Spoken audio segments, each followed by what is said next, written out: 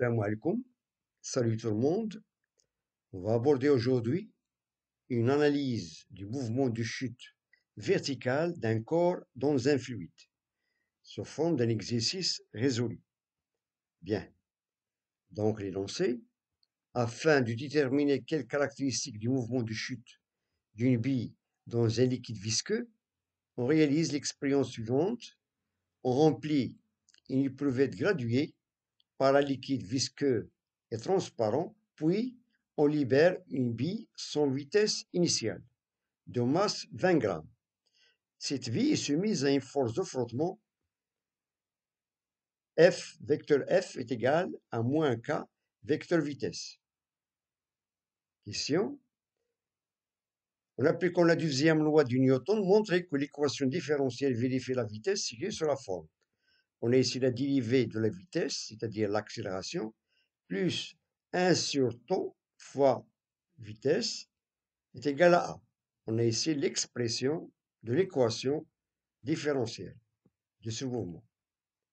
Préciser dans ce cas temps en fonction de K et M, et l'expression de A en fonction de G, c'est-à-dire l'intensité de pesanteur, la masse de la bille, ρ c'est la masse volumique du liquide, et V c'est le volume de la bille, ou bien sur le volume de liquide déplacé.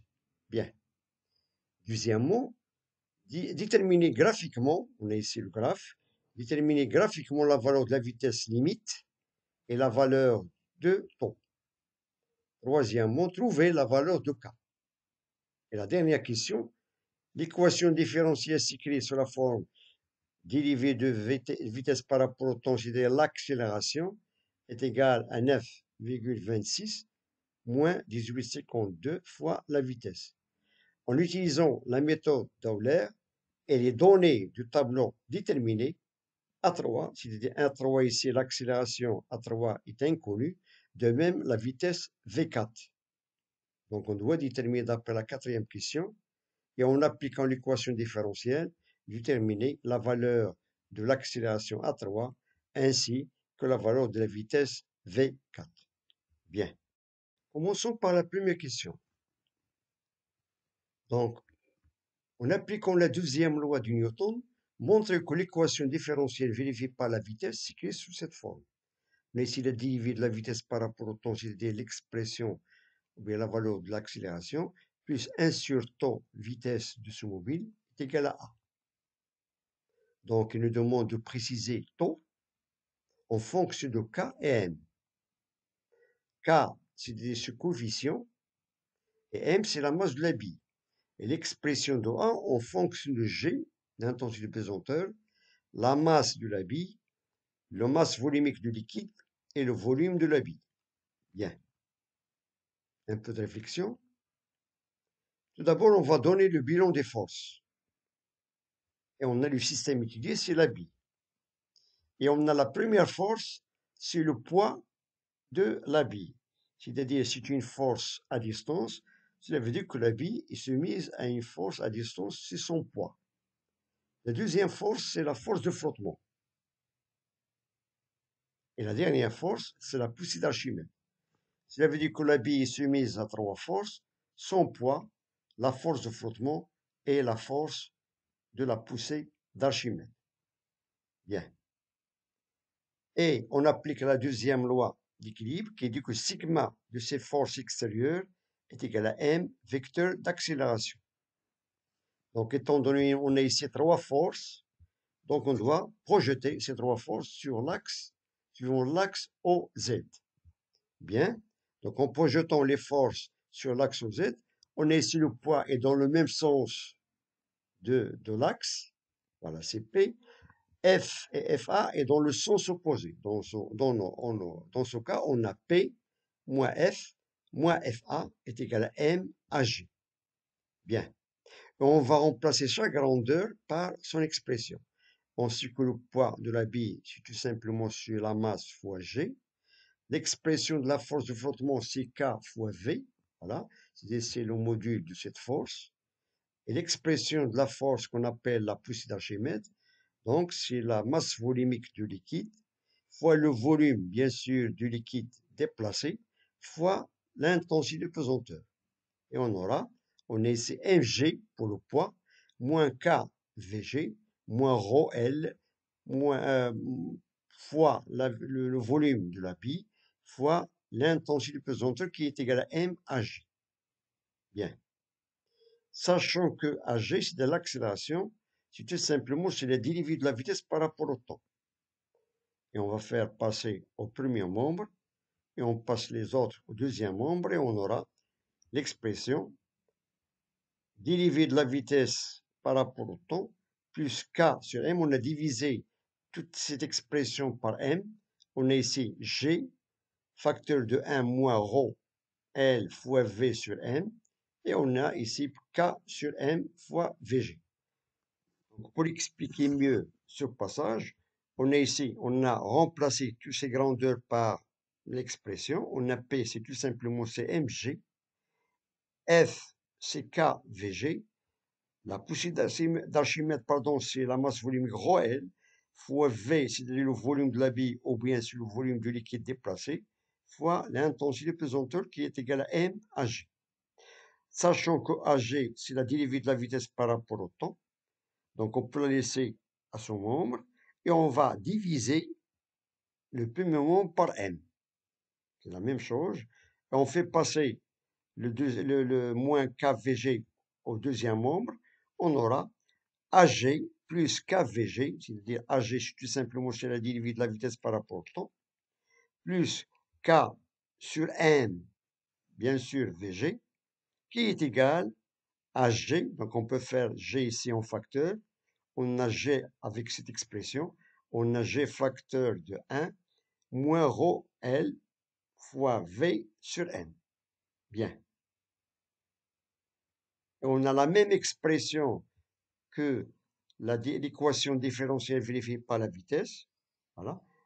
Et on peut remplacer 1 sur tau par K sur M. Voilà. On a 1 sur tau, c'est tout simplement K sur M. Pourquoi? Parce que l'expression, on a la dérivée de la vitesse par rapport au temps, plus 1 sur tau fois Vg. On a ici 1 sur tau, c'est K sur M. Et on a l'expression du deuxième membre, c'est tout simplement la constante A. Bien.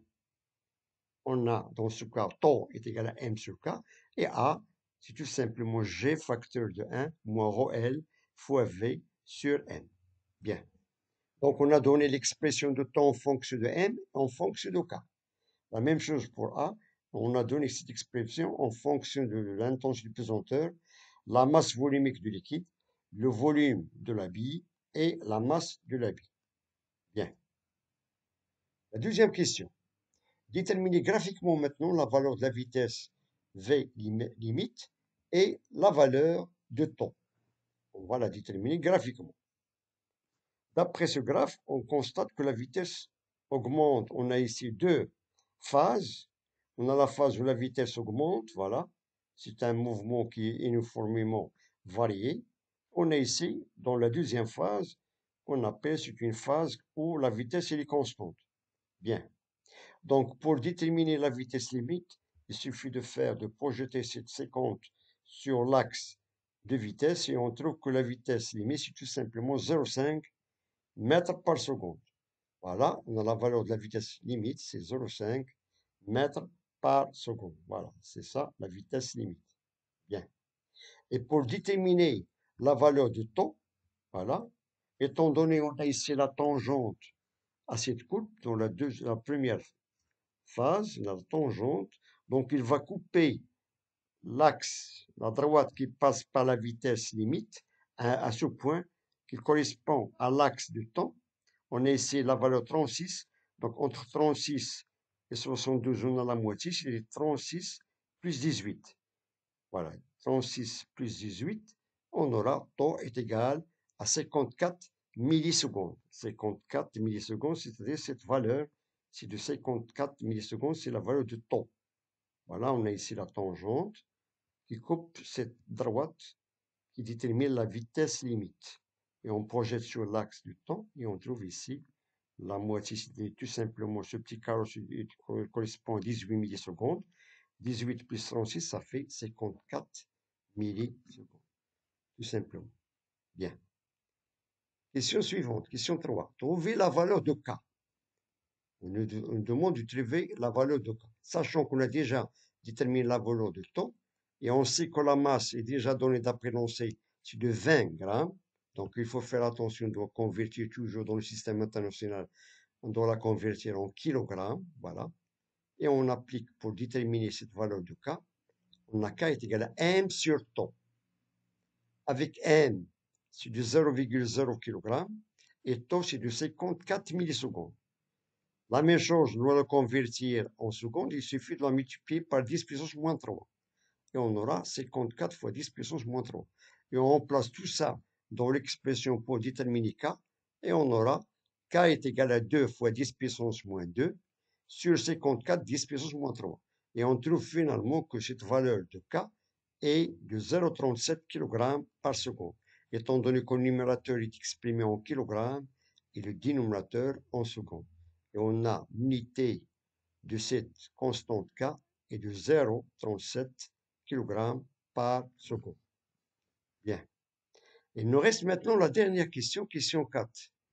L'équation différentielle cyclée sous cette forme, la dérivée de la vitesse par rapport au temps, c'est tout simplement l'accélération, qui est égale à 9,26 moins 18,52 vitesse VG, c'est-à-dire vitesse de son d'inertie, en utilisant la méthode d'Euler et les données du tableau déterminées A3 et V4. Bien, on a ici A3 est inconnu, mais V3 est connu, de valeur 0,126. Inversement, on a ici V4 est inconnu, mais A4 est connu, 6,28. Donc, il suffit tout simplement de remplacer ces données dans l'équation différentielle. Bien. On a ici, d'après l'équation différentielle, AG, c'est tout simplement la dérivée de la vitesse par rapport au temps. Voilà. Si on a A3, on aura toujours ici V3. Donc, on a A3, c'est 9,26 moins 18,52 fois V3. Voilà. Bien. On a A3, c'est inconnu, mais V3 est connu. C'est de 0,126. Donc, il suffit de la remplacer. On a ici 9,26 moins 18,52 fois.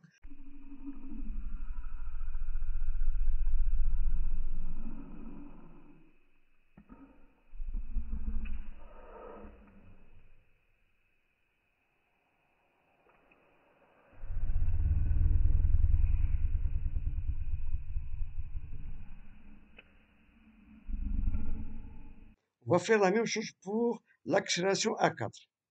Et on aura l'expression A4 est de 9,26 moins 18,52 fois V4. Voilà la même expression. On a V4, c'est l'inconnu, mais A4 est connu, et de valeur 6,28. Et on trouve dans ce cas, on a V4 est égal à 9,26 moins 6,28 sur 18,52. Voilà. Et on trouve que la vitesse V4 est de valeur 0,161 mètres par seconde. On a donné la réponse à ces deux grandeurs, A3 et V4, en appliquant l'équation différentielle suivante. On a ici AG est égal à 9,26 moins 18,52 fois VG. Bien. Donc, je vous remercie de votre attention. Bon courage et à très bientôt.